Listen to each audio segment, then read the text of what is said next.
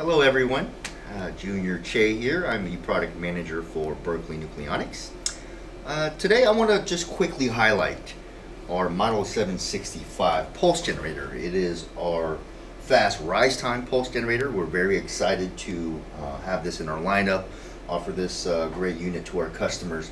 I want to give you a quick little demo on the performance of this unit, how easy it is to set your parameters, and of course mention the fast rise time, fall times of 70 picoseconds, minimum pulse width of 300 picoseconds.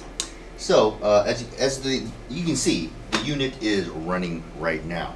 But basically the system is a Windows-based operating system. This touchscreen, as you can see where the front panel is showing, that is basically Windows 10. And we have the pulse generator application opened up. And once you open up the application, you will see your front panel controls, and this is where you can set every channel. And again, each channel is completely independent. For this unit, this is a 4-channel unit. We have the first channel already hooked up to our scope. So let me give you a quick demonstration on how easy it is to set your pulse. Okay, so let me give you a quick demonstration on the fast pulse and the fast rise time itself. You know, again, 300 picoseconds pulse width, 70 picosecond rise and fall times. If you look at the touch panel here, this will be your controls. As I mentioned earlier, you have 4 outputs, so each output will be represented with a button. You know, I have it on 4 right now, but let's go back to 1. The first output is what we have hooked up to our scope. Now, since we mentioned 300 picosecond pulse width, let's go ahead and set it that way. All you need to do is click on the box for each value. In this case, the width, I'm going to go ahead and type in 3, 0, enter, okay. Try that one more time.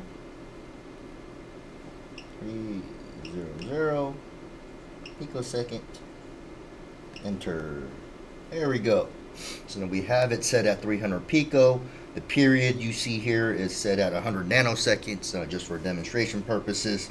The voltage is set at 1 volt. Now you can change the format to your liking.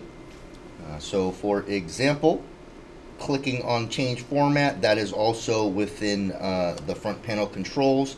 If you go to more, you'll be able to change the format there, but just for the sake of ease of use, go ahead and click that. As you can see, the values have changed. Now it's the duty cycle instead of the pulse width.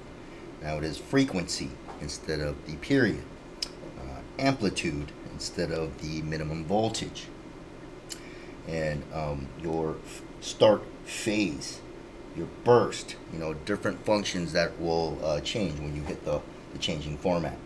Now let me click it back so we can all understand in the values of time. So we set it to 300 picoseconds. We have the channel enabled. So right now it is not highlighted yellow. It means it is not enabled. We already have our setting. We're good with that. Click. Okay, now it has turned yellow. It is enabled and ready to go. So next step is just go ahead and push the run button. Right. As I mentioned, this output is connected to our high-speed oscilloscope. If you look at the screen right here, it'll show you the rise and fall times. This is in the 80-20 scale. The rise time right here, as you can see, between 57 to 59 picoseconds. Again, we spec this at 70 pico, but you can easily attain some better results depending on the settings. So for the pulse width, as you can see from the scope, it says 240, between 240 to 250 picoseconds, even though I have it set at 300 pico. So again, that's what we spec it as, but you can also expect to see some better numbers depending on the setup.